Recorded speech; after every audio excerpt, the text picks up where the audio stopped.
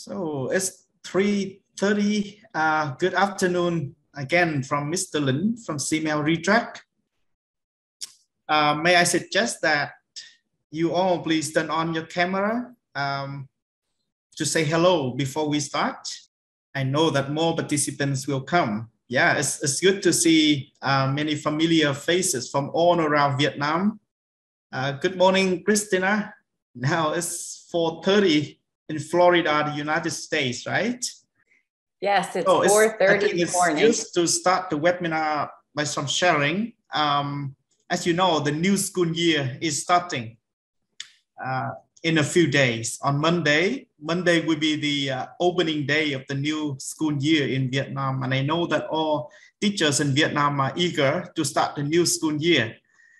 This year is quite special because it's the first time that we applied the new textbook and the new curriculum for grade 10 in Vietnam. Can we start the webinar by some sharing from you? My question is that what are some advantages and disadvantages of applying the new textbooks this academic year? And what do you think, how digital tools can help you in the new curriculum? I would like to hear some sharing from some of you. Yeah, for those of you who have already turned on your camera, could you please share? Volunteer. Yeah, is there any volunteer? So may I invite somebody from Ho Chi Minh City, Mr. Long Vũ? Can you share how have you prepared for the new textbook? What are the advantages and disadvantages in applying the new textbook? Yeah, good afternoon, everyone. Hello, Miss Clement. I'm Mr. Long from Ho Chi Minh City. I'm work as an English teacher in Nguyễn Việt Hồng Primary School in District 3. So in this year, we'll teach all of the students in grade 4 and grade 5.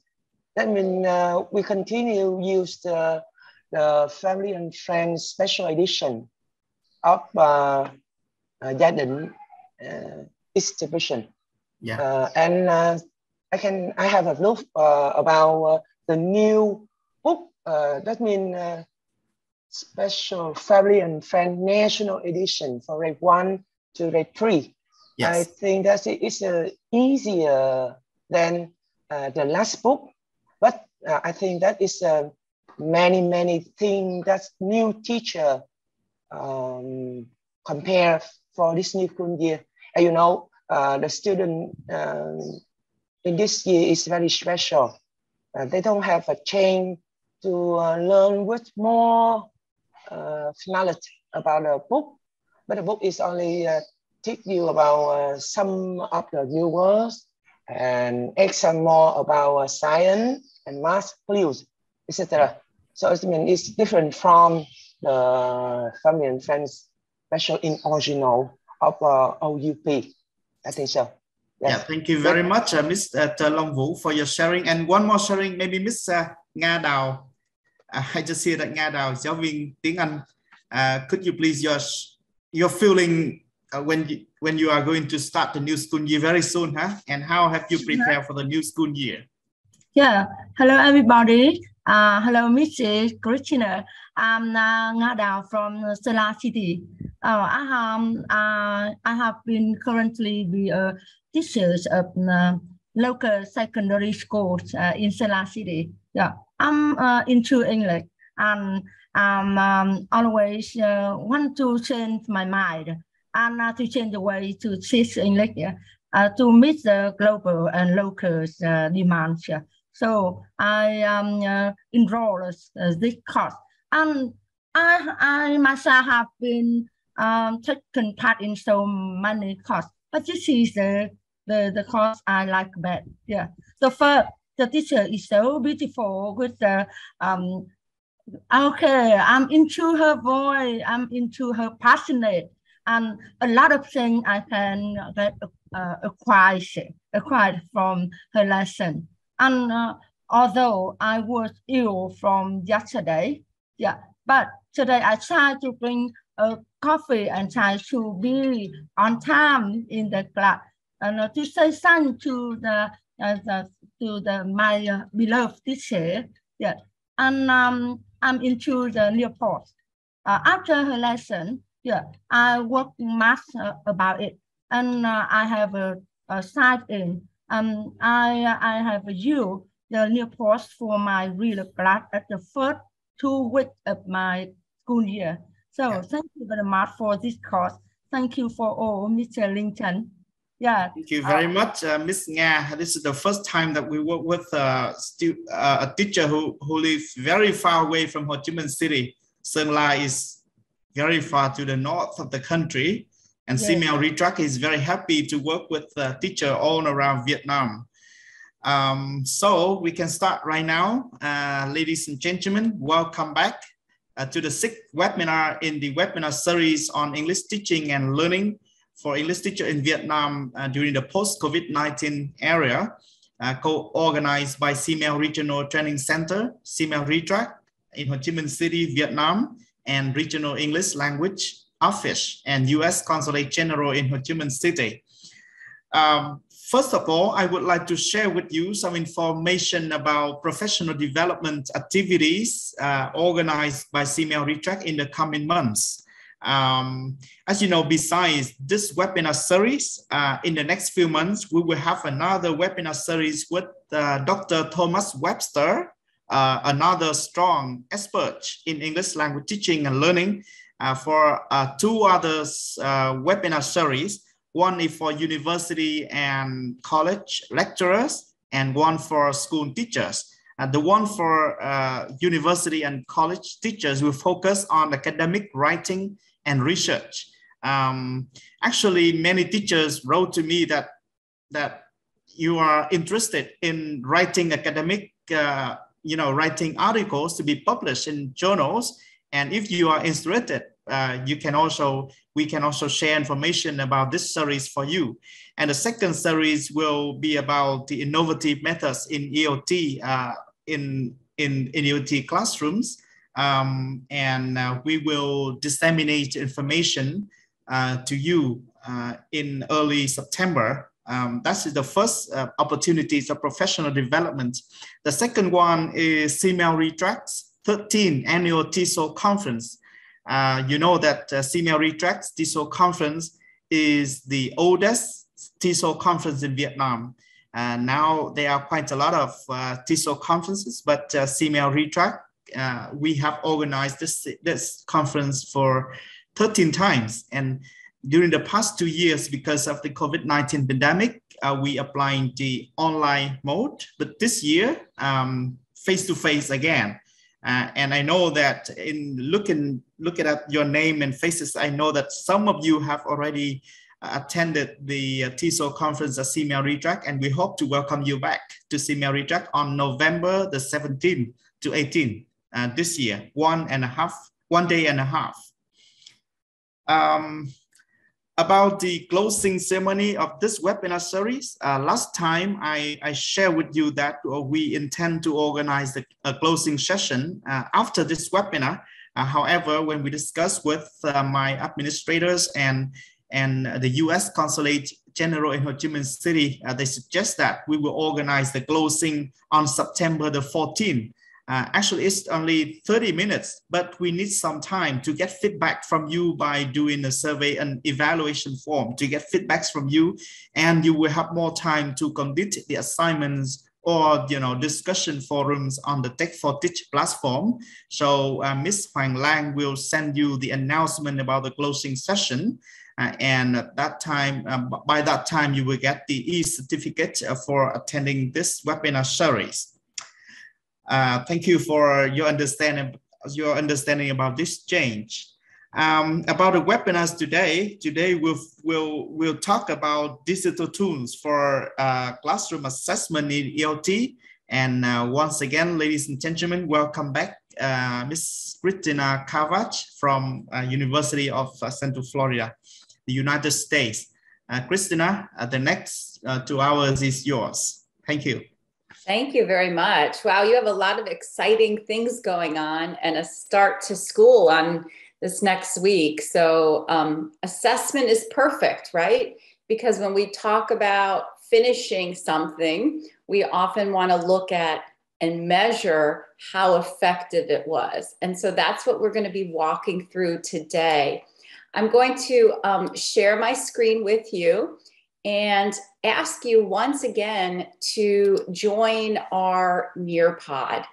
Okay, so you're going to see we're going to work through the entire lesson today once again through Nearpod. So it'll allow us to, a little less movement between screens all the time. So our code today is T3MZQ. That's T3MZQ. Okay, so I see some of you have already joined. I appreciate that. I'm going to X this out, but the code is not going to go away. You may recall that the code is going to be right up here in the center top of our Nearpod. So the center top of our Nearpod. So a couple of you have joined. I'll just wait another minute or two to get a few of you more logged in. So T3MZQ, once again, is our code. And it's so interesting because since we've gotten started, Nearpod has made some lovely changes. For example, I can annotate now, and I couldn't annotate before on Nearpod. So right there above that is where you should see your code. So some great new tools that have been added for the school year this year in Nearpod. Okay. So as we move through here, just remember that I may be able to take your photograph or your audio and use this as a program of the U.S. Department of State. We like to share out all the great things that you all are doing, as well as some of the great programming that we have for our State Department English language trainings. Okay, so I see a lot more of you in there. So what are we going to do today? Well, welcome back. And it's hard to believe that we're coming to an end here. But please feel free to reach out to me. I will make sure that on our platform, I'll have my contact information as well. So today we'll do a quick review of what we've been covering the last 5 webinars. I'm going to talk about backward design today, because backward design is what leads us into assessment. And so we'll learn about backward design. We'll talk about assessment in ELT, and we'll look at tools for assessment, both to conduct assessment and to report and gain data collection in assessment. And the way we're going to do this is we're going to actually use all the pieces from our previous webinars. So we're going to look at assessing engagement. We're going to look at assessing learning. We're going to look at assessing project-based learning. We're going to look at assessing critical thinking, and we're going to look at assessing creativity. So everything that we've done has been a foundation for our assessment. So that's where we're going to get started with today. So I hope all of you have joined our Nearpod, because we are going to start out with a little competition today. Okay. And because I'm in Florida, I think it's time to go to the beach. Okay. So what I'm going to ask you to do, if you haven't joined our Nearpod, please do, so we can participate in a little gamification here. And what I'm giving you is a bit of formative assessment. Okay, so we're going to see an example of formative assessment. So you're going to be asked to choose a little avatar, a little character. Once I get a lot of you in there, then I'm going to start the game. And this game is going to be a review of things that we've covered the last 5 webinars. Okay, so we'll see how much we remember and how much we can take away from what we've learned again in those last 5 webinars. Okay, so I'll just wait another minute or two because I'm only seeing about 20 of you connected, but I see a good bit more online. So all these questions are timed. You only get about, I think, 15 seconds to answer each question. So you have to be quick. And at the end of the race, we'll see who is walking away with the prize of time to climb here. Okay, I think we're going to get started here. Okay, so I have about 27 of you in there. I know there are a few more of you online with us, but let's start the game so we don't delay any further. Okay, here we go. The real important question here, which are the purposes of using a tech tool. This is from our very first webinar. Oh, are we frozen here, maybe? There we go.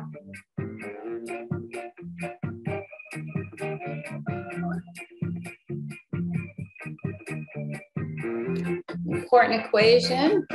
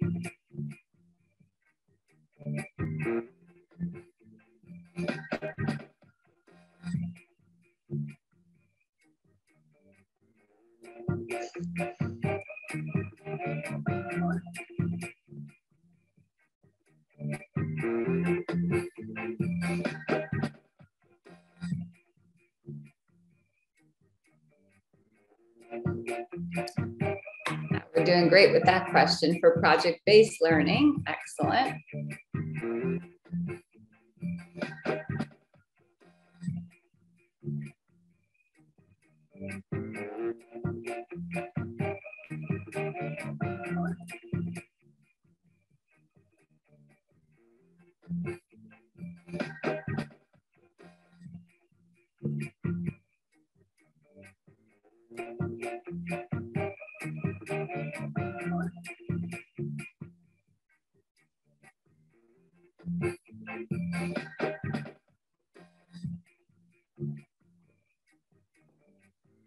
That's from our last webinar on critical thinking and creativity.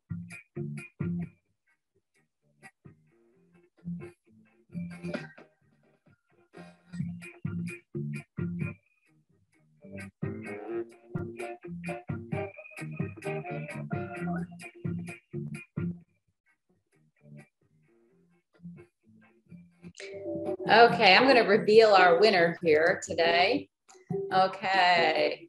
That's our participant list. So let's just show names.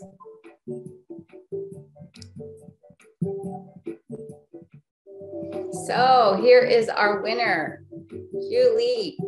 Okay, excellent job. So a good little review of what we've been covering the last 5 webinars in a very fun, formative assessment way. And so we will be talking about that. So just to cover some of that, again, remember in webinar 1, we really focused on our considerations for technology, integration, or just using the technology. We talked about our purposes, and that was one of your questions in our Nearpod Time to Climb there. So our purpose in using a tool, are we using it to manage? Are we using it for teaching and learning? Or are we using it for assessment? So you just experienced an example of using a digital tool for formative assessment or possibly even summative assessment in this case. We looked at tools, Flipgrid, TED-Ed, Khan Academy, and Nearpod. And then in webinar 2, we really focused on a very important equation, right? So a great teacher plus great technology, but what we need for great teaching and learning is that pedagogy. So looking at blended and flipped learning, hybrid and high flex, virtual online environment, and live online. So you had a question there about blended learning in our Nearpod. And we know that, I'm sorry, you had a question about flipped learning. And we know that flipped learning is taking that low level learning outside the classroom and then focusing on those higher level things that require more cognitive load outside the class, inside the classroom. Webinar 3 talked a lot about engagement, and we talked about the 3 types of engagement: behavioral, emotional, and cognitive. And we learned different strategies to build behavioral engagement by making learning active, peer-to-peer learning, utilizing micro-learning, and personalizing learning. We also looked at emotional learning, engagement, and how to build that, building a community of learners, using collaborative tools, and just what we experienced, engaging in some gamification there. And then cognitive engagement, how we can scaffold our content, how we can provide time for micro-learning. So I shared with you chunk, chew, and check, right? So we can give small pieces of content, let students work with that content, and then check their understanding of it. We also looked at some assessment reports in webinar 3, and we're going to be revisiting those today. In webinar 4, we covered our project-based learning, and we saw that we can't really use one tool to complete the whole project, that we want to think about each part of the project and what tools would best fit each part. And early on, I saw in the chat somebody was commenting on using Animoto for their class. It's a great way to present the project. So we looked at all different kinds of tools for that. And lastly, 2 weeks ago, we focused on critical thinking and creativity. And we came upon critical thinking being the ability to solve problems, to make inferences, to draw conclusions, to analyze and evaluate. We talked a bit about Nusela and Nearpod and the free readings we can get from Project Gutenberg. Creativity, we really thought about thinking outside the box, getting students to repurpose or recreate. And we looked at tools like Book Creator, Animoto, and Flip. So lots of critical thinking strategies, you know, using sentence framers, getting students to agree and disagree, categorizing items, problem presentations, creating endings and graphic organizers. And then with creativity, we focused on project and problem-based, but we really talked a lot about focusing on the action verbs. What are the verbs we're going to use when we give out these kind of projects? And flipping blooms and creativity rubric. And we'll be visiting more rubrics today and how you can build rubrics for any of these activities today. So let's talk about how do you build a course or a learning module. So imagine you're going to be teaching a structure, or you're going to be teaching a unit. I heard you say you're having new textbooks this year. How do you build that learning module? What's your process? So I'm going to ask you to share out here, okay, on our Nearpod. So how do you design a learning module? So looking at your new textbook, and you're taking maybe a chapter or a learning module. What's your process? What do you do? Okay, so I'm going to be quiet for a minute, and I'm going to just ask you to share out. I'm going to reload here. I think we're a little slow to post some of these. Nearpod is. So let's see, sometimes when there's a lot of us engaging, there we go. That's what I'm looking for. Okay. Outline, I see outline of the module, think, create the steps, anticipate the learning project. Okay, multiple choice, think about the objectives, then plan the lesson. Okay, very good. Discuss with your colleagues, good.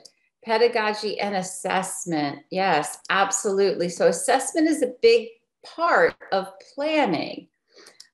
Think of the learning products, the outcomes, the assessment, excellent.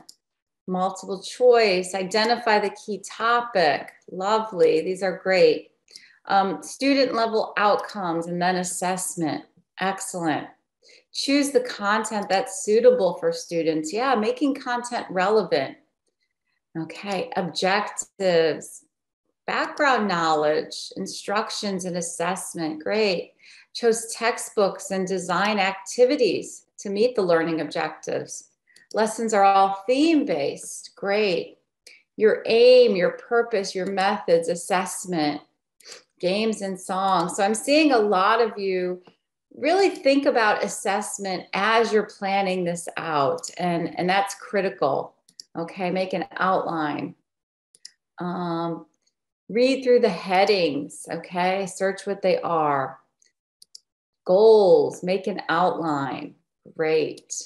Okay, here we have objects, methods, teaching aids, activities, and once again, assessments. Study the output target first, okay? Again, our objective, our outcome, okay?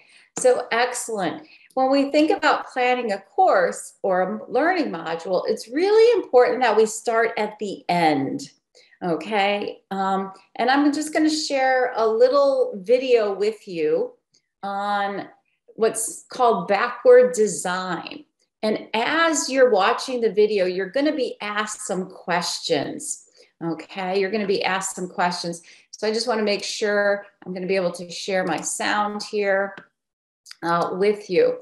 So I'm going to just play the video. And again, there are some embedded questions here. So another example of formative assessment. But let's listen to this on backward design.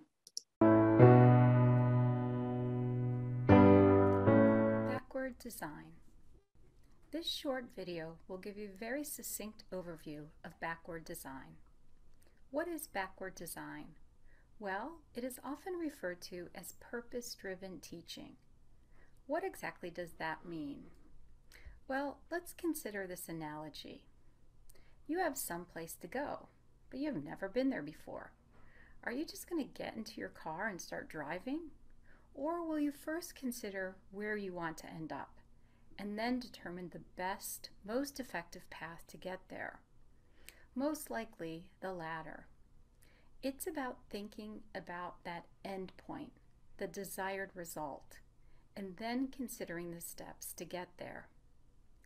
Backward design in course planning is just that. First, consider your learning outcomes or the desired results. Then, how will you measure those? What will your assessment or evidence be? It may be a culminating task, a paper, an exam. Then what knowledge or skills need to be built to reach that? What are your steps? And what checkpoints along the way are needed to assess those steps? Okay, so you have some questions there.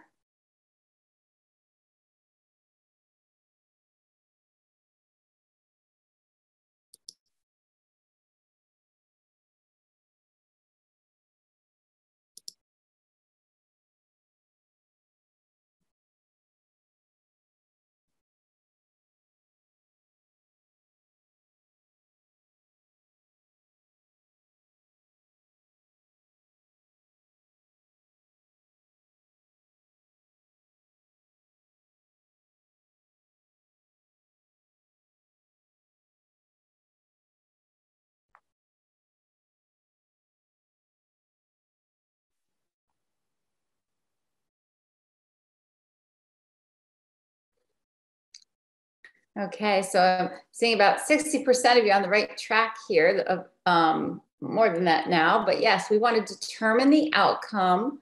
What do we want students to learn? What's our end goal? And then we need to think about assessment, even before we create our learning opportunities. So we think about the end goal, then we think about assessment. How are we going to measure that end goal? And then we can create our learning opportunities around that. Let's look at this simple example. Let's say our outcome or desired result is to utilize backward design to revise or design a course. What will our assessment be? Well, a successful course revision, one where learning activities and assessments are clearly aligned and transparent to students. What steps do we need to follow to get there? What could be my learning activities? How can those learning activities be shaped to thoughtfully move up Bloom's taxonomy, from remembering to creating?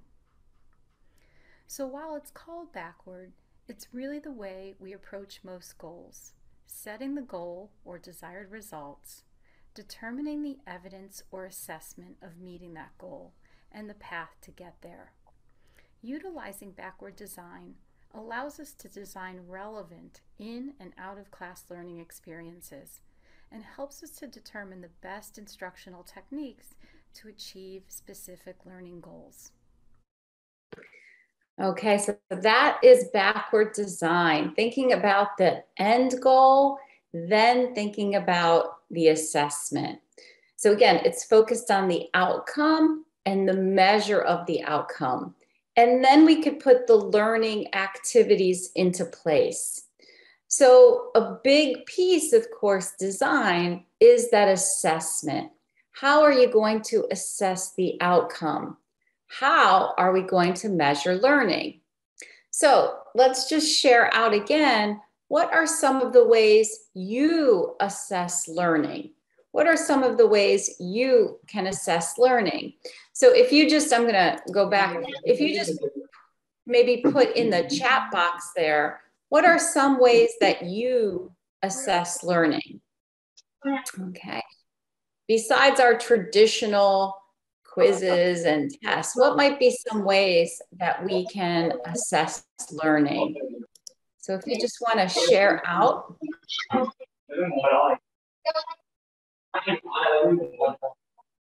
So I'm seeing formative and summative. Excellent. We're going to talk about those.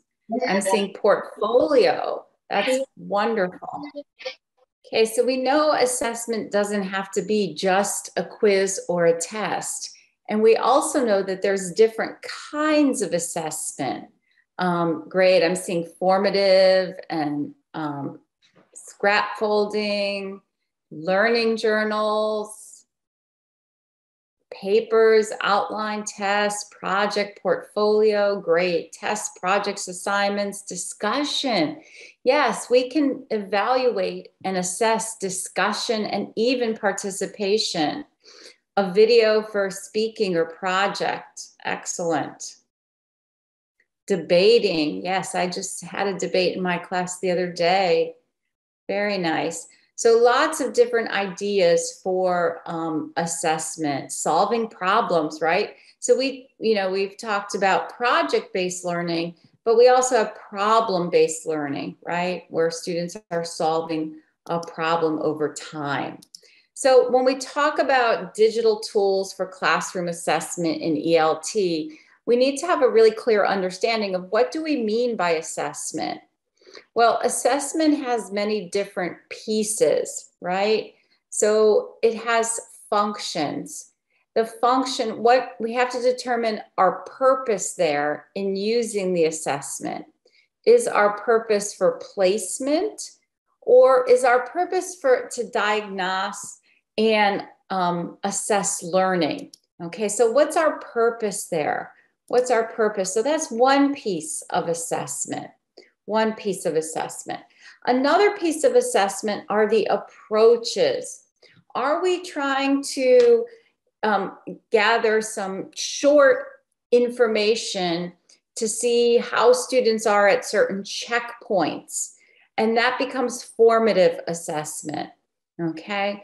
Formative assessment. So when we just listened to that little video and I asked you a question midway through the video, that's an example of formative assessment.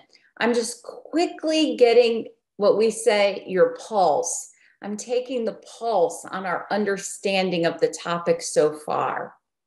Summative assessment, we might even think of that time to climb. If I would do that at the end of this session, that time to climb could be a sample of summative assessment where I'm measuring all my outcomes there.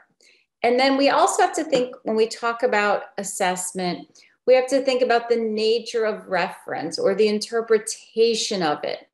So is it a norm referenced assessment or is it a criterion referenced assessment? So let me give you an example. Norm referenced is when there's an assessment and students are compared to their peers.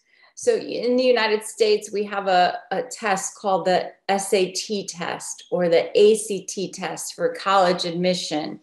And that is norm referenced. I believe in Vietnam, you have a high school exam that all students take. Is that correct? At the end of high school? Do they all take one assessment? I believe that's what I've read and heard. So that would be a norm referenced. Then a criterion referenced is where we're actually comparing students against the learning objective or the learning outcome. And so most of the exams we give in class are criterion referenced. We're looking at students' mastery of a certain objective. So today we will really focus on these 4 pieces when we talk about assessment. We'll look at the function of assessment as it relates to diagnosing students' strengths and struggles and showing their learning. We'll also look at both approaches, formative approaches and summative approaches. And then we'll focus on criterion reference. So again, that concept of backward design, this is our end goal. And how do we measure students' learning up against that end goal? So those pieces will be our important pieces that we'll be focusing on today. So for assessment, we need to consider the function, right? Are we using it for diagnostic or learning? We need to consider our approach. Is it for formative or assessment? We need to consider what. Are we measuring engagement? Are we measuring learning? Are we measuring a project? Are we measuring critical thinking? Are we measuring creativity? And that's when we can determine the best digital tool to use, okay? So once again, as I said in the beginning, we're gonna be looking at assessment and unpacking it based on everything we've done in the last 5 webinars, okay? So we'll look at assessment in relation to engagement. We'll look at assessment in relation to project-based learning. We'll look at assessment, critical thinking, and creativity. Okay, so looking at assessment, we might have tools we use for assessment. Okay, we've seen lots of them. Things like what we're using right now, Nearpod, or even Flipgrid, or EdApp, many of the other tools we looked at. But we're not only going to focus on the tools today, we'll also focus on how do we report and how do we interpret that assessment data, okay? Because assessment's great, but if we don't use anything, we don't use that information for anything, it doesn't really help us as teachers, right? So the great thing about technology today is we can use that data to inform our own teaching. And we'll be breaking that down. So let's talk about behavioral engagement, okay? So we want to assess active learning. We want to assess students' time with their peers, right? We want to assess, their concept of, or how much they engage in micro learning. And so we have lots of tools. We have Nearpod, we have TED Ed, we have Flipgrid, we have Khan Academy, we have EdApp, we have our learning management systems as well. Okay, so let's just focus first on the kinds of assessments we can do, right? So if we think about these tools, how can we use these tools to assess? How can we use these tools? Well, I think we have a pretty good sense of Nearpod and how to use it, because I've been using it as an example for you all as well, right? So we're looking at it and we're going to dig into those reports real soon. But I just want to share out right now, how can we use some of these other tools to really measure behavioral engagement or to assess behavioral engagement? Well, you may remember that TED Ed is the one that we can use their videos, we can ask questions, we can upload our own videos. So right there, we can formative assess students' behavioral engagement. We can see how engaged they are, how often they engaged with it. Same with Flipgrid, we'll look at that in a minute, and Khan Academy and EdApp. So we will be looking closely at some of the reporting, but also how can we build some of these assessments? Okay, so you may remember that in Nearpod, when you log into a report, you're going to get a general overview. Okay, so you'll get the time, you'll get the participation of the student. But I'm just going to go into a Nearpod report right now. Okay, so I'm going to open actually another window here for you. Okay, and we'll look at some of the assessment types, but also some of the reports that we can look at. Okay, so I'm just going to open up some of my lessons here. Okay, I'll look at some basic pronunciation lessons. So here are some different lessons and they're all assessing different things, but we're going to focus right now just on engagement. Okay, so if I look at my reports, okay, I'm going to be able to see my students' level of engagement. Okay, my students' level of engagement. So I'm going to actually scroll down a little bit to find, well, let's go into this one right here. Okay. So if I look at this lesson right away, what do I see in my report? Okay, so I'm going to see total participation. So that's giving me my behavioral engagement. Okay, so this student here participated in 85% of the activities, right? Now here, I can see that they didn't respond to this one, and they didn't respond to this one, okay? But they responded to this one with the check, and this was their total time to climb score. So that's just giving me the behavior of the student, what the student is doing, okay? Now, we're gonna see in a minute that we can break it down even further by the individual student, and get a lot more information on their emotional engagement, okay? But right away, I can see that. Now, the great thing about these reports are I can open this up even further and look at just the question. So here was an open-ended question, and here is how the students answered. So I can see right here that this student did not answer that question. This student answered, and here was the student's answer, okay? So I'm seeing right away who's engaging, and when we talk about cognitive engagement, we'll look at the answers. But right now, what I want to notice is just who's answering and who's not answering, okay? And that's just for this particular question. if I go to the next question, I can, again, see each individual student. So this student didn't submit, and here's this student's submission. Okay, so really carefully, I can break this down and look at that engagement for the students. Okay, again, I can go to every single exercise that is within that lesson and see it. So I can look at it holistically, how they engaged in the entire lesson, but I can also break it down to see how they engaged in each activity. Okay, so I can really measure behavioral engagement there. I can really measure behavioral engagement. Okay, so I have for us here, it's a PDF viewer. So you can see, again, you can download these reports.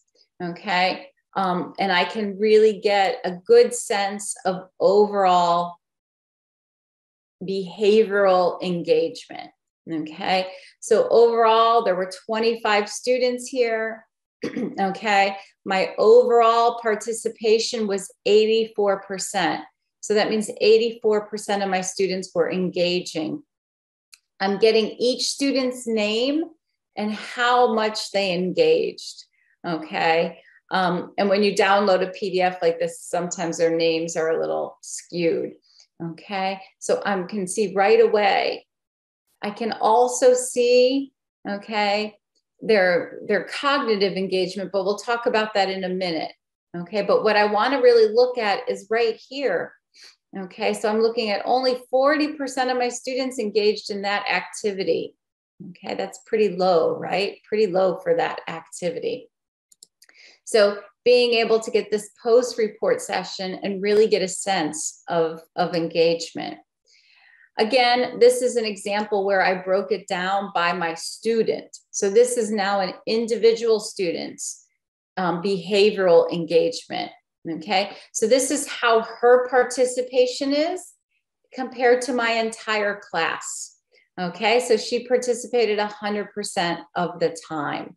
Okay, and I can go back and I'm able to see her answers as well. Okay, so real important when we think about behavioral engagement. Remember, the concept there is, are they doing the activities? Not at this point if it's right or wrong. That's a different kind of assessment, right? But are they actually doing the activities? Okay, so EdApp, it's also very similar. Okay, so you may remember EdApp is the app where you can create lessons yourself and you can shoot them out to students' mobile devices, and students can engage in those lessons. And so if we look at EdApp, and I look at, these are my lessons within EdApp, but up here I have something called analytics. And in these lessons, again, right now, I'm just looking at the assessment of behavioral engagement. So if I look at the analytics here, okay, I might want to look at my course summary. Okay, so this will give me for each of the courses that I have, where my students are, how they're logging in and their overall engagement with that. That's taking a second to load here. So here we go. So here are my completions. Okay, so I'm looking at the average progress. So for this one course here called USB Practices, my students only had about 39% progress, and 50% of them have not opened the lesson. Okay, and here 83% did not open the lesson. So these are assessments where I send them to the students directly. So we're not doing them as a class. Okay, so I can see right here the overall engagement there. Okay, I can also break it down by question. So looking at how students looked at those questions. Okay, here is an overall for just one particular class in EdApp. So my dashboard gives me a lot of information.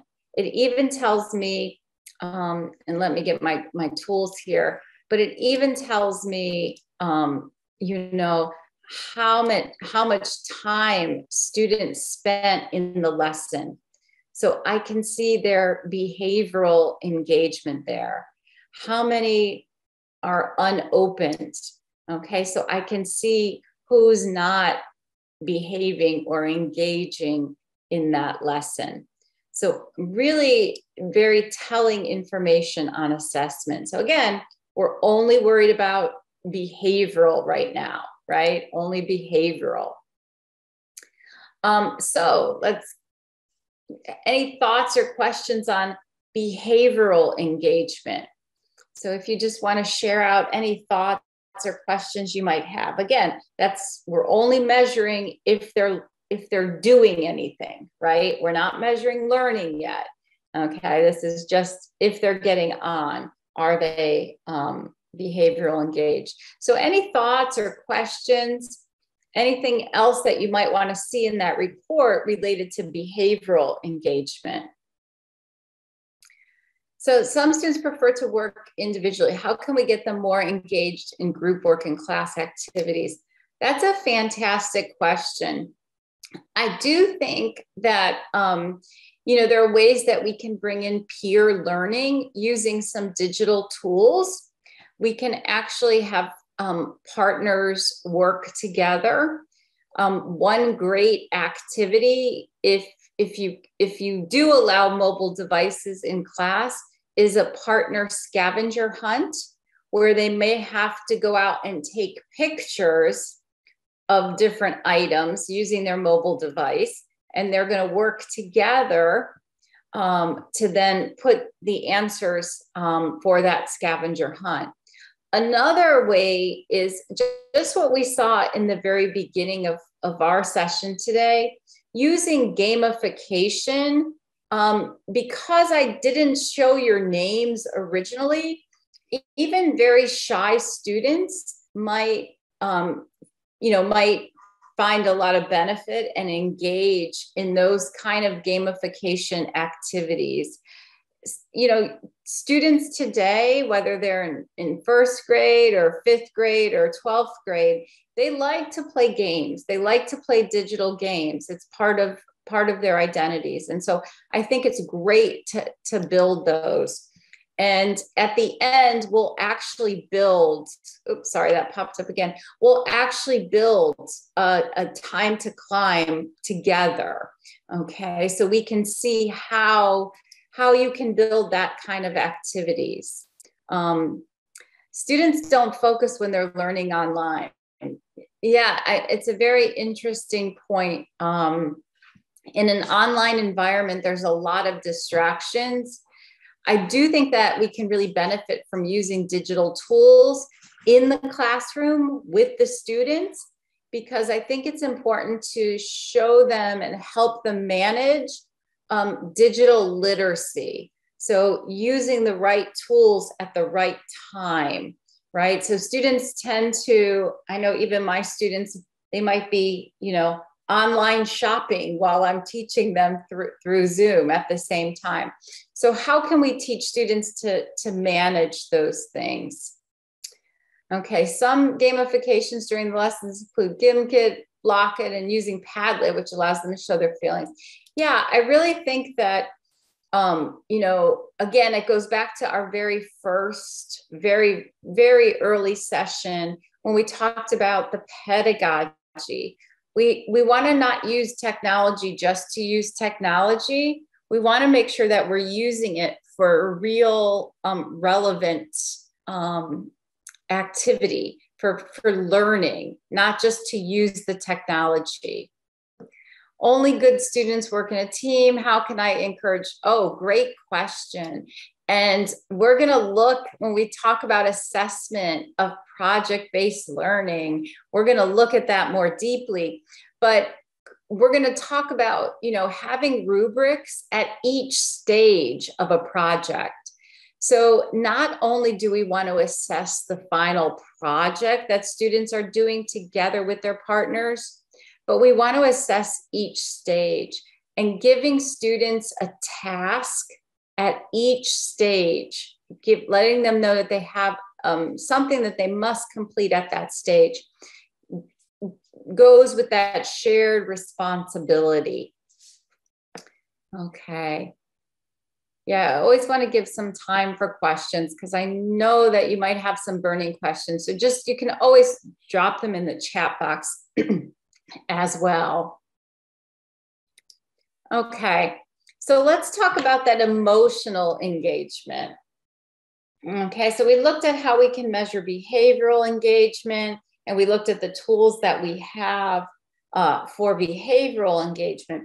But how about emotional engagement? So remember, you know, how do we build, and it goes to that last question, how do we build a community of learners? How do we use collaborative tools to do that?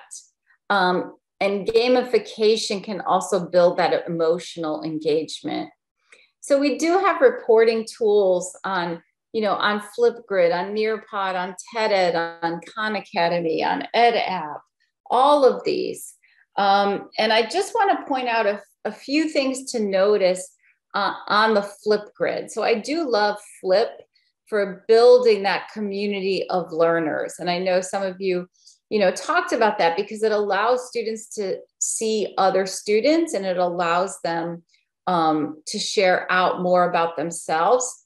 You don't have to be in an online class to use Flip. Flip can be great for students to use even in class when they're sitting face to face, but allows them to not only build their digital literacy skills, but that community of learners. And so a couple things to notice when you're on Flip here, okay, is I love to always look at how many views. That's letting me know if students are emotionally engaged in the activity. So are they viewing my video, or are they just putting their own video up? Okay, so that can tell us a little bit about emotional engagement. And then, are they making comments on there? Okay, are they making comments? And again, are they emotionally engaged in their class? You know, on Nearpod, what is the way that we work on emotional engagement? Well, I'm just going to go back a little bit to our board here, but right away, oh, here we have some great additional questions. So you see what I'm doing right now? That's actually building our emotional engagement, okay? When I'm putting a heart and I see others putting hearts there, that's a way to build emotional engagement when you're working in this environment. It makes you feel more connected to the class. We feel more like a community of learners. I also encourage my students to write comments, okay?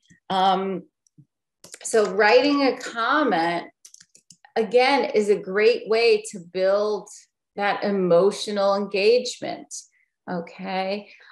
So, you know, tools allow us to do this. If we think about social media, and when people respond to your posts on social media, right? It affirms how you feel, okay? And we need to do that with our students as well. And so tools allow us to do this. Tools allow us to do this. So, you know, here, only good students were, how can I encourage all students to share their responsibilities?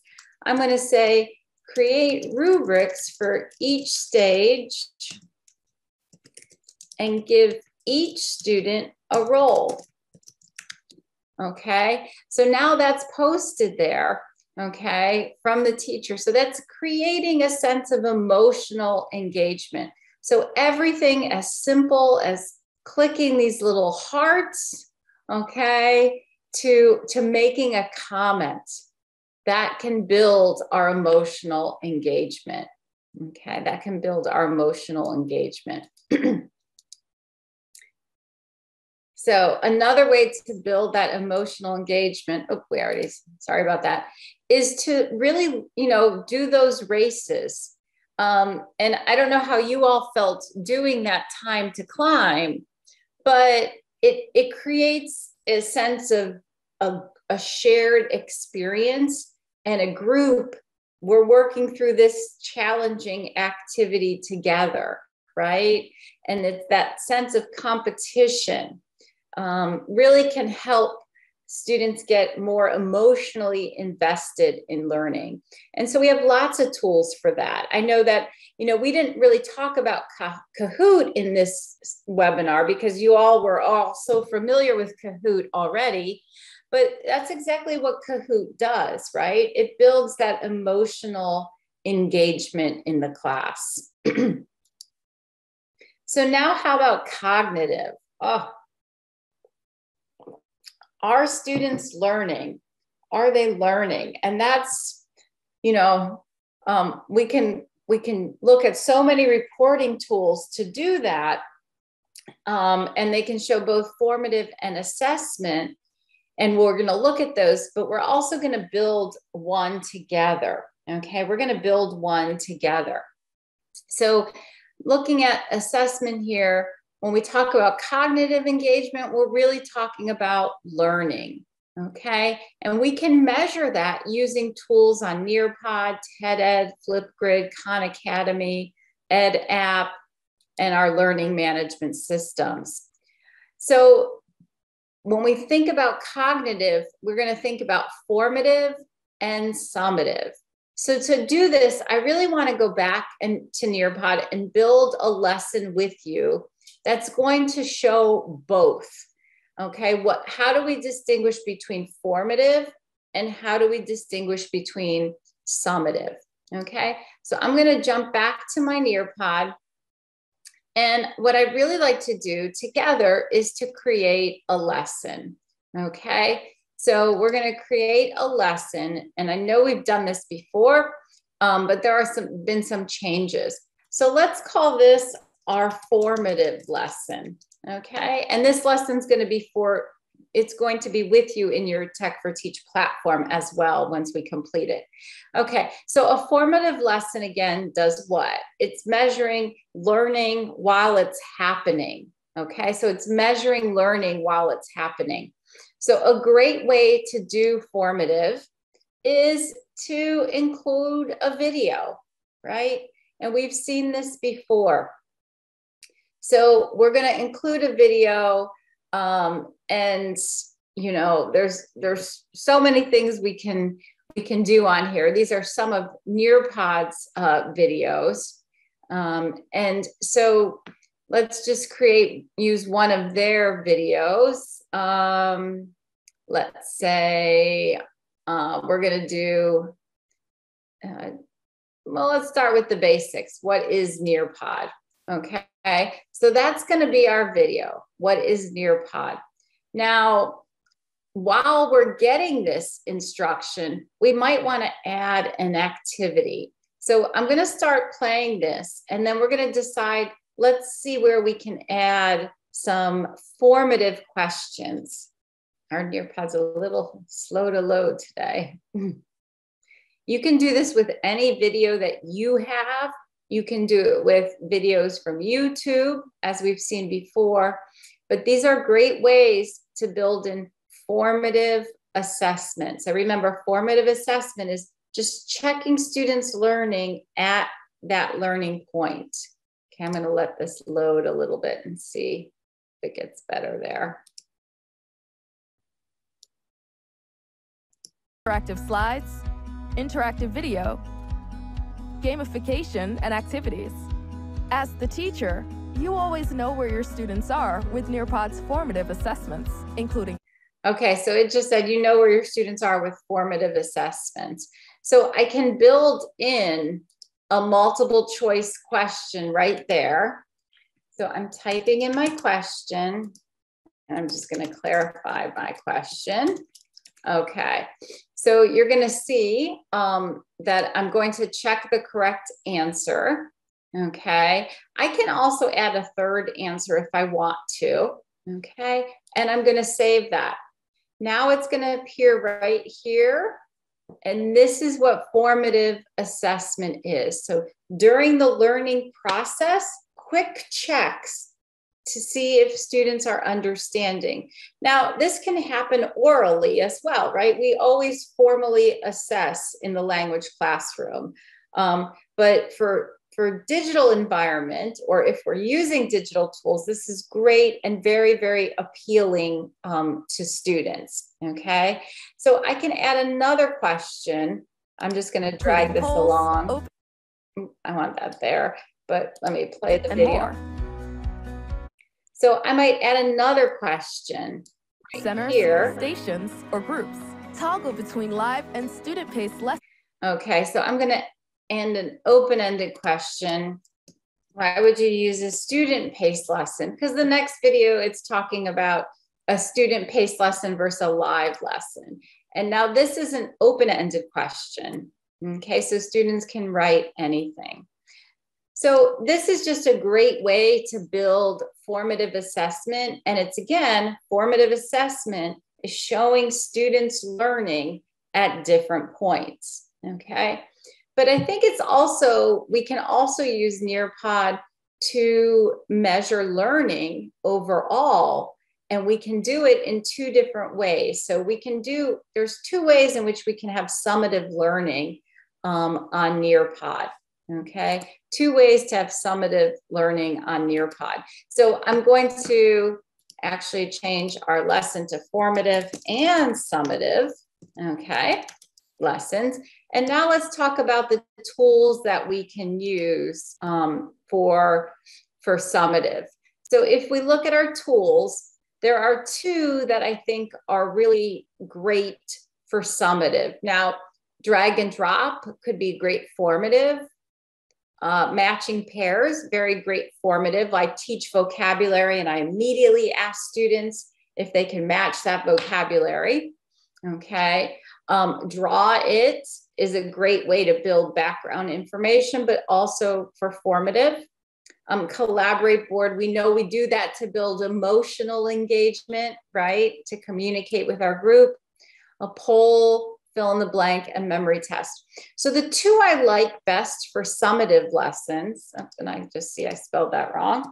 Okay, the two I like best for summative lessons are time to climb and a quiz. So let's quickly look at time to climb. Okay, so time to climb is again, we can use it both formatively and summative, but we're going to use it summatively here. Okay, so I just type a question in. Okay, now again, with young learners, I can also even just use images. I can use images and you know, give an assessment like that. So what type of assessment that measures learning during learning? So I'm going to have formative or summative. So the answer here again is a formative. Now notice in time to climb, I can change my time. Okay, so maybe I want students to have more time per question, or maybe I want them to have less time per question. So I can change how long a student has to answer that question in time to climb. Okay, so I'm maybe going to add another question here. How can we assess behavioral engagement? And okay, so again, and now notice here, when I add my time here, all my other questions get the same time. So maybe I wanted to give my students just a little bit more time for this question. I can change it. So this question is 15, this question is 20. But keep in mind when you're using this tool that if you change the first one, all the other questions will be that same amount of time. Okay, so I'm going to save that. So now that becomes a summative assessment. Okay, another kind of summative assessment you could use is the quiz. Okay, so the quiz tool also is a great tool for summative assessment. Okay, so very much like our time to climb, okay, but the quiz tool is an individual assessment. So students are not going to see how one another are doing, right? But the time to climb is that competition of an assessment, where a quiz is just an individual quiz. Now, I can add a timer here. The timer here, though, is very different. The timer here is an overall timer for the entire quiz. So it's not by question, it's by the entire quiz, okay? So I'm just going to, what is the state capital of Ohio for simplistic reasons? I want to add another answer. Always having to mark the correct answer, okay? So again, my timer here is going to be for all the quiz, not just per question, okay? Not just per question. So very easy to build formative and summative assessments in here. Formative and assessment in here. Now, I do want to ask while we're in here, if anybody wants to see how to build anything specific, if you just want to drop that in the chat box, because I know that a lot of you have commented on Nearpod and wanting to know more about it. If there's anything you want me to show you right now while we're in here, I will be more than happy to show you. Any questions? We can drop it in the chat box. I'll just wait another minute to see. Yeah, I think the how-tos are very, very useful. So if there's anything you need to know how to do in here, just let me know through the chat box. In the classroom, that means formative assessment takes during the course, while some assessments are the final evaluations. Yeah, essentially, good question. So in the classroom is where as we're teaching, we're checking that teaching along the way. And that's formative assessment. The summative assessment might be not just at the end of the course, but it could be at the end of a lesson, okay? So after we've done a complete lesson and students have not only gotten the lesson, but they've practiced with the content in a variety of ways, then that last assessment would be summative because it's assessing all of their learning for that particular lesson. So there might be multiple pieces to the lesson, and that would be the summative piece. So great question. Okay, so I'm going to go back to our Nearpod then, and looking at, again, a report here.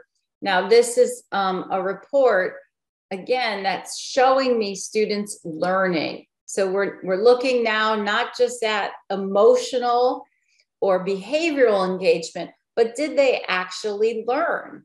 Okay, so this is an entire class. This is an entire class. So now what I'm really focused on, the quiz and the correct answers. So if you look at this, and I chose this one for a reason, if we look at this, none of my students got the answer correct, okay? None of them got the correct answer. And so what does that tell me as a teacher? Well, if 0% of my students are getting the answer correct, then that not only informs me of a student's learning, but it also informs me of my teaching, right? So maybe I wasn't able to accomplish my goal as the teacher. So not only are we looking at how is the student learning when we're looking at these kind of reports, but how is my teaching? So it also can help me inform my teaching, and it can help me target my teaching for the next session. Okay, I do see another question about Nearpod here. Can we organize all the quizzes in a library with Nearpod? Absolutely. So you may have noticed, and I'm just going to save this lesson. So I want to make sure I address your question here. So I'm saving that lesson. When I save the lesson, you're going to notice that these are all my folders. These are all my folders for all my Nearpods. Okay. So if I want to create a new folder and I want to call it quizzes, and maybe I want to call it summative quizzes, and I'm going to put all my summative quizzes in here, I would create that folder. Okay. So that folder will be there with all my other folders now. Okay. Actually, what you're seeing is there's nothing in that folder, but right here now is my quizzes summative. So I can just drag this right into my folder. Okay. Now, the really nice thing is, for example, if I look at this folder right here, okay, if I have quizzes in here, I can duplicate my lesson. Okay. So right here with these 3 little dots, I can duplicate that lesson. So occasionally, and now I'm going to save and exit it. So I've just duplicated that lesson, and you'll notice I have 2 of them.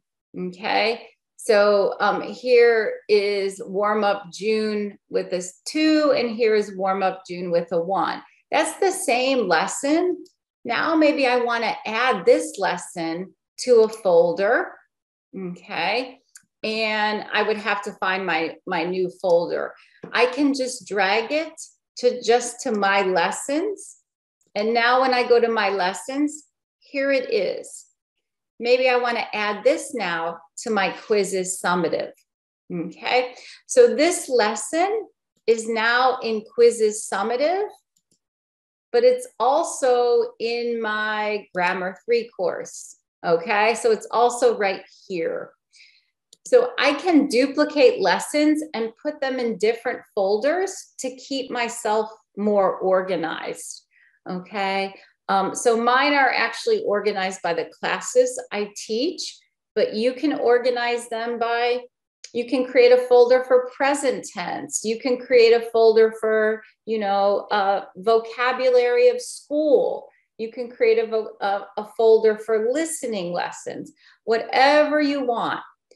You're just going to create your own folders. Again, those lessons can be duplicated also, so they can be in more than one folder. So I hope that answers your question there. But let's go back.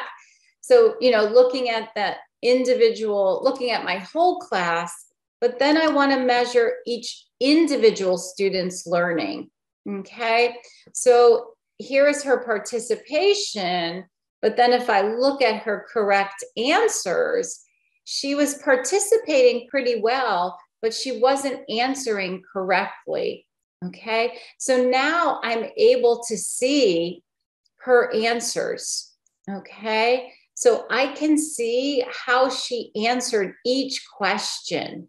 Okay, and I can see, so this is her draw it, for example. I can see her drawing and I can see how she did and where she missed questions and where she got her questions correct. So I'm able to see students' strengths and struggles. And that's really important for measuring students' learning, assessing their cognitive engagement. Okay, assessing their cognitive engagement.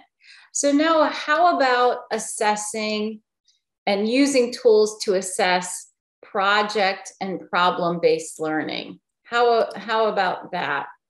So, in assessing a project and problem-based learning, and this was asked early on in the webinar here, but how can we get students engaged when they working with partners? And one way to do that is to embed assessment throughout the project. So if we think about project-based learning and problem-based learning, as we talked about it a few weeks ago, there are a few keys when we talk about problem-based and project-based learning and assessment. First, we have to build in formative assessment. So we need to embed assessment throughout the project. So what is that assessment going to look like?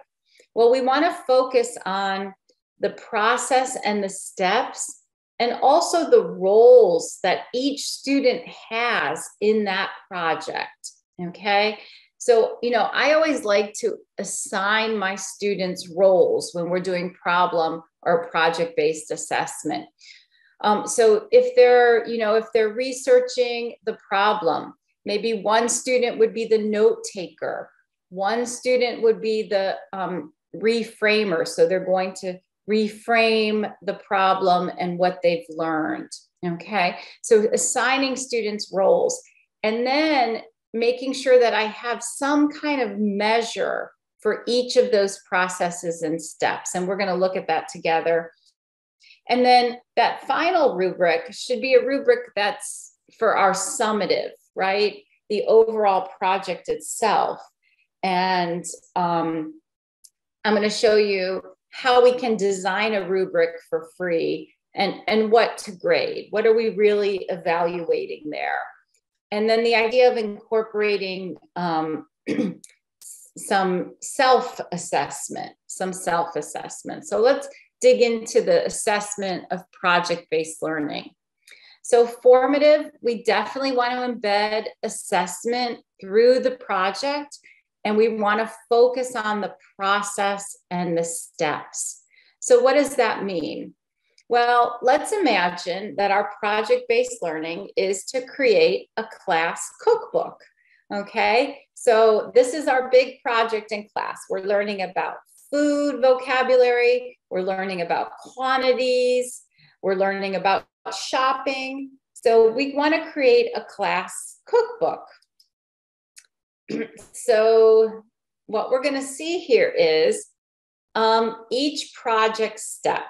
Okay, so if our first project step is the students are going to write a recipe, this is the overall project. They're going to write a recipe, they're going to prepare a dish, and they're going to work with the class to create a cookbook. Okay, so formative might be when I introduce the project, what do we need to think about when writing a recipe? So how can I give that formative assessment? Well, I can, you know, use paper. I can just have students verbally tell us what they need to think about when writing a recipe, or I could use a collaborative board from Nearpod, right? So I can just create a collaborative board, and we're going to create a lesson right here. Okay, so this will be our cookbook lesson. Now remember, I don't have to launch this whole Nearpod at one time. I can do one activity at a time.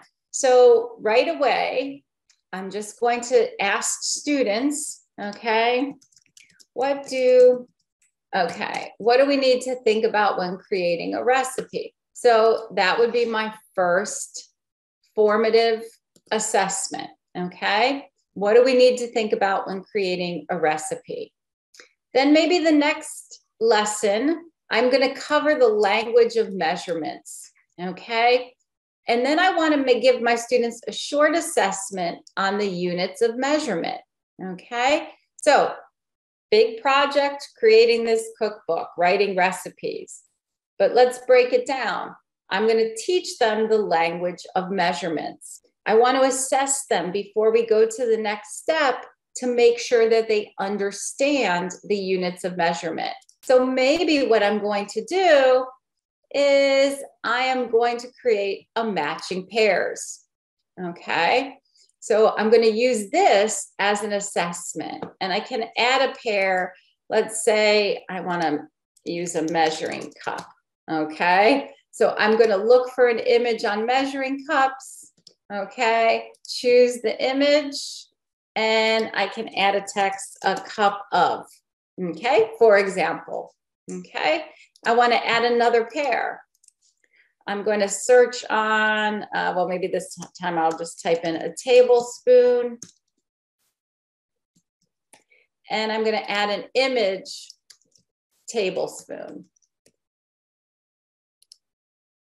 Okay, So this is probably, let's see, these are probably good tablespoons right there. Okay, and done. So now what I've done is I've built in a formative assessment for a mini lesson that's going to be part of my project-based lesson. Okay, so cookbook is the project. What do we need to think about when writing a recipe? Then I cover the language of measurements, give them a short assessment on the units of measurement. Then I'm going to cover recipe ingredients, and I'm going to provide a model. Okay. My formative assessment here, students might brainstorm possible recipes, and then I'm going to ask them to select one and use the teacher model to craft. Okay. So I may not use Nearpod here, right? If I'm getting students to brainstorm, you remember we used MindMamo. Okay. So let me move this box. Let me move this box right here. But if you remember MindMamo, okay, that was a graphic organizer. And that might be what I use right here, okay, to get students to brainstorm recipes, okay? Then the next part of this is I'm going to model how to ask and answer questions related to ingredients. And the formative assessment, I might have students work with partners and share the recipe. And they might ask questions. How much sugar do you need? Okay, how much sugar do you need? And so they could do this just face to face, or maybe we want to use another tool. Maybe we want to use a flip grid there. Okay, all possible, all possible. Then the next stage is I'm going to model how to describe the preparation of a recipe orally. Okay, now I'm going to get them to practice with their partner. But imagine if I go into Nearpod. Okay, I'm going to save this. And as part of my lesson here, I'm going to create a video. Okay, I'm going to create a video of me doing the recipe. And I'm going to use the language. Okay, oh, I want to add content there. Let's see, it doesn't want to add content. So add content, video. So I'm going to create a video of myself making a recipe. Okay, I'm going to maybe upload my own video of me creating that recipe. And then for formative assessment, I will have checkpoints in that video where students have to recognize the language I'm using for that. Okay, so easy enough to do in Nearpod as well. Then my students are going to present. And maybe for formative assessment, they're going to do a peer review. And maybe I have boxes where they're going to check the language the students have used. I would also probably do a summative assessment here, where I would have a rubric with the units of measurement and the language students need. Okay, so that would be a summative for the teacher, but a formative, so students get to hear one another and pay attention to the language they're using. Then I'm going to present a cookbook, and maybe I would have the biography of a chef and the directions written out now, not just spoken, but also written. So I could have a formative assessment where they could check an appropriate biography and add missing information. Okay, so for example, I could go into Nearpod here and I could add a fill in the blank. Okay, and just very, very simple, but right here, what I would do, I would just click the words that are missing. And now my students have a fill in the blank, okay? So they can, as a formative assessment, they can see what's missing from that biography and drag the words over, okay? So assessing, again, their ability to understand the biography and what's missing in the biography.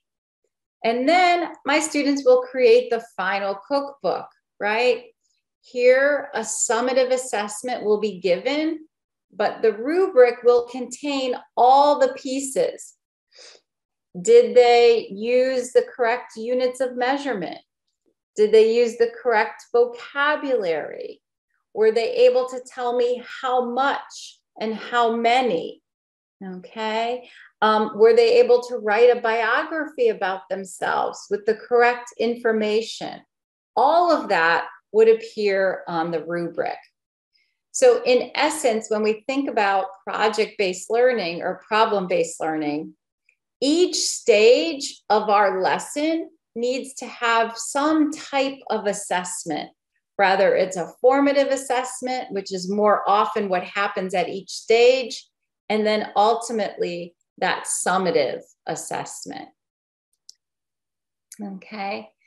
Any questions on that before I go into the rubric maker?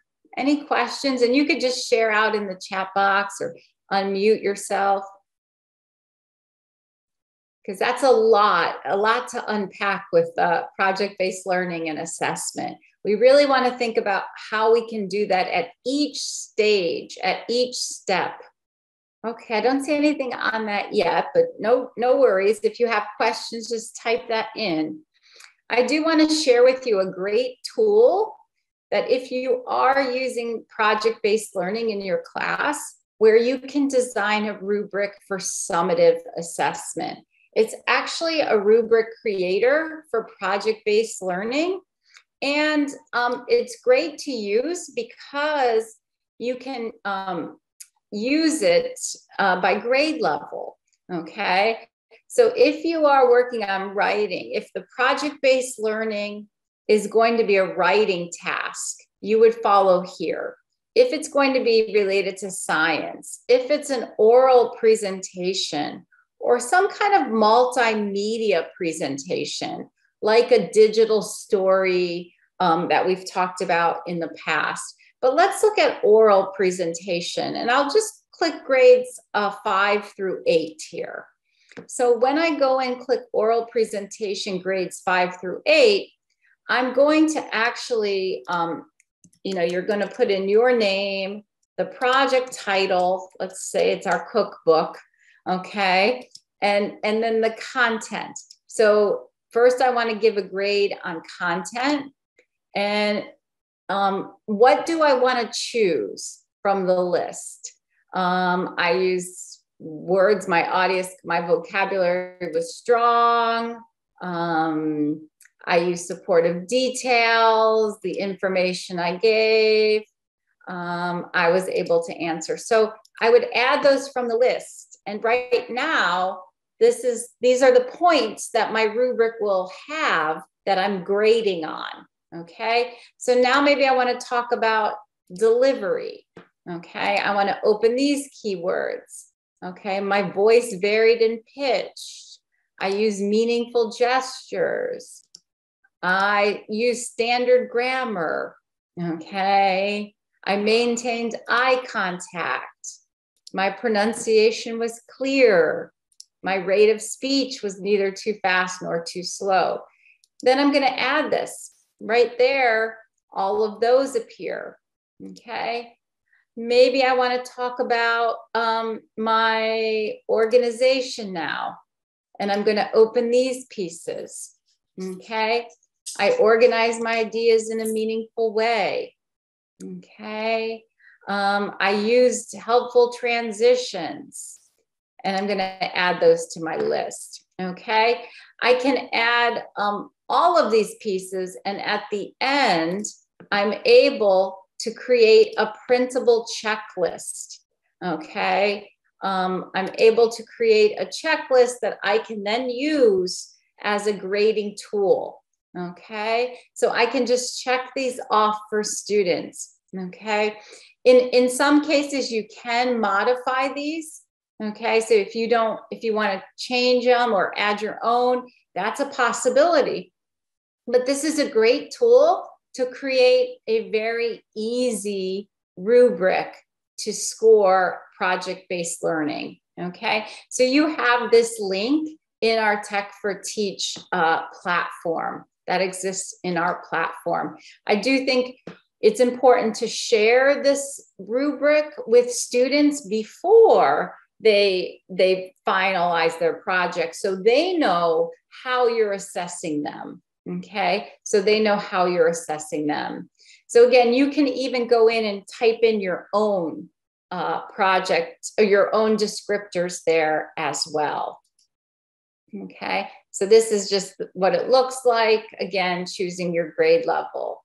Okay.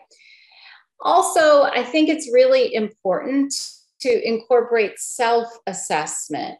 So when we're, obviously we, as English language teachers, we want students to use the language. We want them to have correct grammar, pronunciation, the structures, but it's also important in language learning for students to feel confident with their skills and what they're learning. And this is where self-assessment is very, very important. I believe self-assessment is very, very important for our English language learners, because again, feeling confident in a language can change your success in the language, right? So getting them to self-assess using, it could be on paper, or I do think Flipgrid is a great way for students to self-assess. So you can ask them just to record a reflection. And this reflection might be, what did you learn in this process? How confident do you feel talking about recipes? How comfortable are you with describing the history of something? And even for our young learners, we can ask them, what did you learn? Just like mom and dad ask every day at the dinner table, right? What did you learn? So we can ask this even of our young learners, and this can be done through a video format. And it can be just shared with you. It doesn't have to be shared with the whole class. But I also think on paper self-assessment for students, the ages in which they're able to write a little bit more in English is a great way to use, because really reflecting on what we know and how comfortable we are can make a difference in our learning. Okay. So in summary here, assessment really requires us to think about the function, the approach, and the nature. When we would determine these, we can really determine the best tools to use. So really understanding what's our purpose in assessment, okay? What's our approach to assessment? Is this going to be formative or summative? And then what's the nature of the assessment? And for most of us, it's always going to be that criterion, right? Where we're going to compare it to the learning objectives of the class. So assessment, might require you to use very different tools, or maybe there'll be no digital tools at all with parts of the assessment. I do think the really critical piece is making sure we know what we're assessing. Am I just looking at engagement, behavioral engagement? Or do I really want to see what a student is learning? Okay. And then lastly, using all of that data to help inform our own teaching.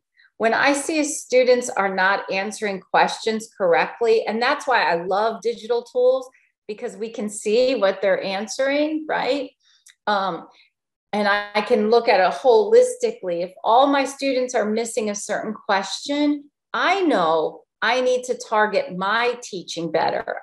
That's an assessment of me, not just the students. So using data and leveraging the technology to inform our teaching is another important piece of assessment. So as always, I like to leave some time for questions, thoughts, answers. this is our last time together. So if you want me to show you anything from anything that we've looked at, any of the tools, any functionality, now would be a great time to do that. So any questions, stop sharing and we can have a little discussion. Any thoughts, questions, ideas about the tools you've seen? Awesome section. Awesome. Thank you. So may I suggest that you turn on the camera to make questions before we say goodbye to Christina? How we contact you after this course? So I will have my information on the Tech for Teach platform. The video you saw today on backward design, if you're at all interested in any more of those videos, I did put a link. I have a whole YouTube channel on YouTube with teaching techniques, things like backward design, universal design for learning. You know, so I know we were focused on digital tools, but a lot of times we have to understand some of those pedagogies to understand the digital tools. And so I invite you to, you know, to look at those YouTube videos as well, so we can understand. Because for me, assessment is all about course design, right? So, you know, we have to think about what's our outcome, how are we going to measure that, and then we can use the tools for learning, right? I have a surprise on YouTube channel, so I will follow you, and I hope we will get more information about you and another course. Yeah, please, and if you're on LinkedIn, I know some of you have already linked in with me, but feel free to join LinkedIn. If any webinars I do, I usually post them on LinkedIn. So yeah, I would encourage, I love collaboration. I love to hear what you all are doing as well. We can learn from each other. Make it better, because two heads is always more than one, right? Yeah. That's right. Two heads are better than one. Yeah. So the word thank you is not enough for me to say, to express my feeling now. So let's keep in touch. Perfect. I would love to. I have a lot to learn as well from you all. So I appreciate that. Christina, can you have a look at the chat box to see if you miss any questions from the participants? Yes, I'll send you the name of the YouTube channel. I've already put it in Tech for Teach platform. So there's a link there to the backward design video, but then from there, you'll see the playlist of all the other channels, of all the other videos as well. I actually created those videos for my university, but I just want to share with you all as well, because I think we, you know, we all, and you guys have been great about professional development, and it's very important to me as a professional as well to constantly be professionally developed. But so I wanted to share those out to you, but you'll see those on the Tech for Teach platform. You'll also see everything we covered today as far as the, you know, project-based learning, rubric creator, all the reports, looking at reports and all of that. So you will see all that information on there as well. Yeah, any feedback you have, you know, I did put up there a final reflection. I would love to hear from you in the Tech for Teach platform, a final reflection of your walkaways. What are you going to use? Again, when we started this webinar, you know, we've looked at probably 20 different tools. We've focused on a few quite a bit, because I do believe it's much better to focus on really learn how to use one or two very, very well than to try to use all 20 of them. You may recall our very first webinar, I had a chart of all the tools and for different purposes. So that's a great chart to refer to. I know our first webinar, we were probably our head was spinning with all of the tool names.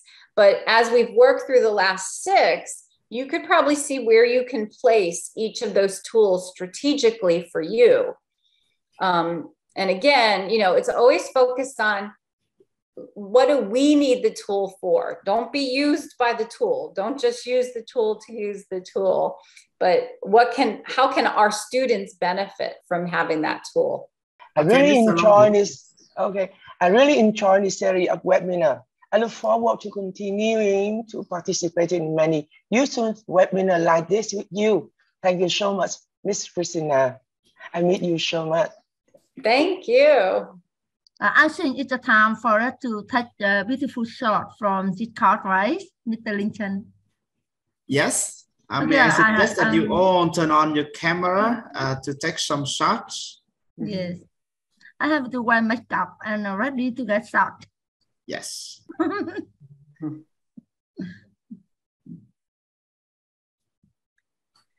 I have to say, other participants, could you please turn on?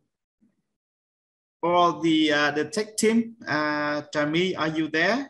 Could you please filter the screen so that we have those who are in the camera to take the shots?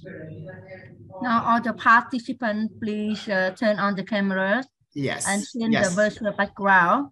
We have closing. Yes, me. Could you please filter the participants with the camera on?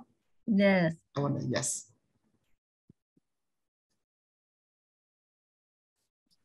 Okay, and then we will take some shots. The virtual background. Thank you. Yeah, all of the participants. Please, can you take the shots now? The background. Yes. Hello, Thanh. Okay. We have already taken some shots. Thank you very much, Christina, once again for another wonderful webinar. This webinar series is all about digital tools. However, participants learn a lot about teaching strategies as well, not only the digital tool.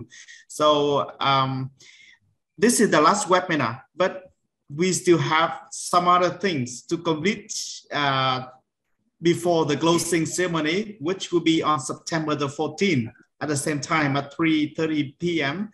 on September the 14th. From now to September the 14th, Ms. Hoàng Lan will very soon send you the thank you letter, including an evaluation form to get feedbacks from you about the implementation of the webinar series. Also, as Christina shared, in the Tech4Teach platform, there are still some other assignments and reflection from you. And I encourage all of you to please access the Tech4Teach platform again to complete the assignments and the reflections. I hope that all of you will get the e-certificates from SEAMEO RETRAC and RELO for successfully completing the course with us. And I hope to welcome you back in future events, especially the webinar series that I mentioned at the beginning of the webinar today, sometime in November and December. And I hope that all of you will attend the closing ceremony on September the 14th to say thanks to Christina again, to appreciate the support from RELO, and of course, our director from SEAMEO RETRAC would love to see you and have some closing remarks for this wonderful professional development activity. And I think that's all for today. Thank you very much. Bye-bye. Have a good national holidays in Vietnam to all my colleagues and friends, and have a good new school year. And have a good day, Christina. Thank you very much. Thank you all. Goodbye. Bye-bye. Thank you all. Bye-bye.